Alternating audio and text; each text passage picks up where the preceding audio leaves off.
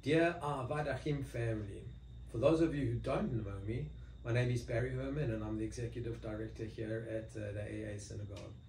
I wanted to take this opportunity in this particular message to talk about the unsung heroes who work behind the scenes here at the AA to make things run flawlessly and smoothly for you. At this stage, I'm sure that you've met our directors, Jackie Nex, Sharon Gratz, Miriam Habef, Gelfond, God, I need to add that now, as well as our intrepid marketing guru, Lauren Doobie, and of course, Chris Carr, our facilities director.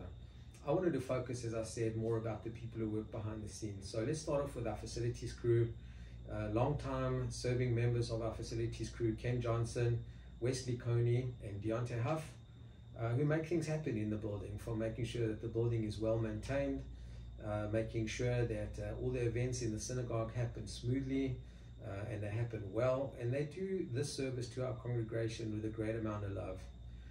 Moving on into the office, there's Catherine Fickey, who is our office manager, and in addition to her duties in the office, she makes sure that all the mailings go out, she does all of our banking, she distributes all of the mail, and amongst other things, deals with tributes and anything related to cemetery. Moving along to Fern Shaw, you all know as our receptionist. She's the first person that you speak to when you call in, but what you don't know is that she also follows up on behalf of our rabbis. Anybody who has pastoral needs or anything going on in the community, she's on the phone a lot, gathering that information so that we don't leave anybody out. She also does tributes, and as I mentioned, she also answers the phone, she makes sure mailings go out. It's a small office, we all have to multitask and do a number of different things. Stan Vogel, our finance manager, who's been here for more than 20 years, Stan treats the money at the synagogue better than his own money, and takes great care and personal love for our congregation in discharging his duties.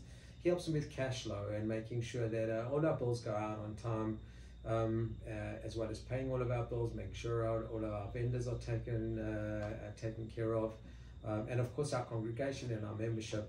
It's a mammoth task, and he does it with great skill, and he does it with great love.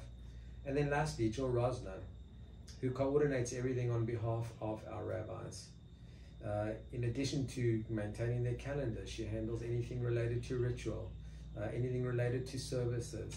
And she's the first contact point many times for our congregation for both simchas, as well as unfortunately for bereavements and things that are not going all that well. So again, I wanted to take this opportunity. We're coming into the holiday of Shavuot to wish you all a Chag Sameach. It's Matan Toratenu, the time of giving our Torah, great celebration. And it begins the countdown, ironically, for the High Holy Days.